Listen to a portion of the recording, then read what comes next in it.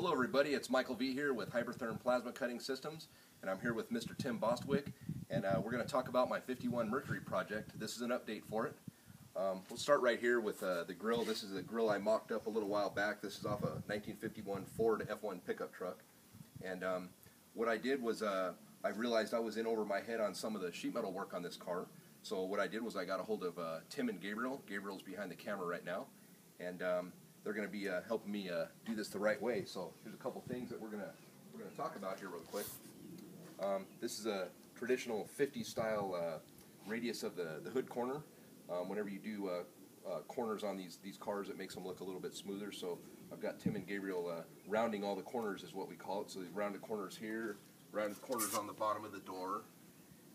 And then we found a little bit of a mess here with the chop. Tim's going to be fixing that. He's an expert in working on early American iron like this.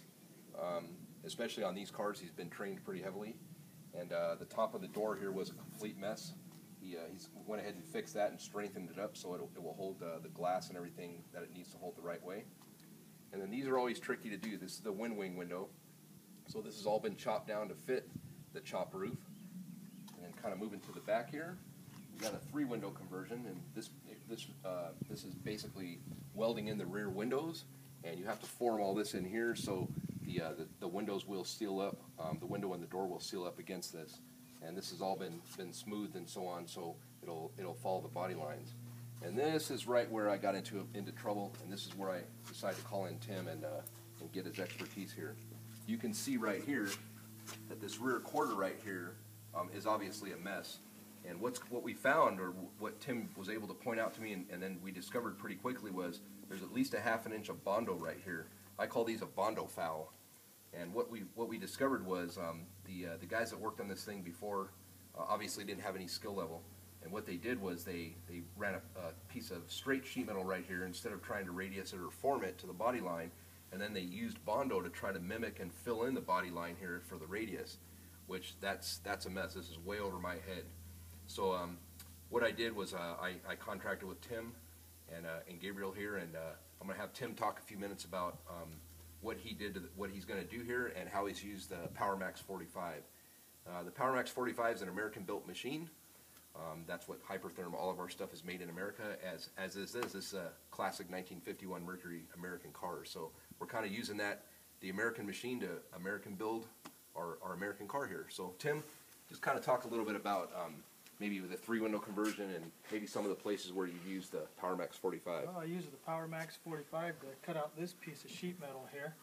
There was actually another piece of sheet metal that was welded on here just for mock-up purpose that someone else did. So I just used the PowerMax 45 to take out all the little spot welds, because if you has a real nice bit on there, it'll take out spot welds. And then I just cut out a piece of sheet metal right here. Didn't take me long. Put it in the English wheel, got my nice shape, and welded it all nice and flush, and did the same thing to the inside too. Able to radius this real nicely so it's going to follow the body line, and we'll do some finished body work on it, and it'll look like it's supposed to be that way. And then this is where the real problem is, so you can kind of talk to him a little bit about what your plan is with that too, Tim. The plan is to actually reshape this wheel well opening and get rid of this conduit that somebody put in there, and cut this completely off, make a whole new piece going down here, and French in the bumper all the way back to here. Yeah, what we're doing here is this is a 1955 DeSoto rear quarter here with the tail lights, and I chose that because I like the way the tail light looks, and it extends the car a little bit, makes the car look longer and lower. And when I put the rear DeSoto bumper on here, we quickly figured out that there's going to be some major sheet metal work here, so that's what Tim and Gabriel are excellent at, and they're going to French that right in and make it look like it was supposed to be on this car. So with that's kind of an update for right now. We'll bring you another update here in another month or so when we get a little bit more work done. And I just wanted to say, if anybody wants to get a hold of Tim, you can get a hold of him through his Facebook page. It's Tim. His last name's Bostwick, B-O-S-T-W-I-C-K.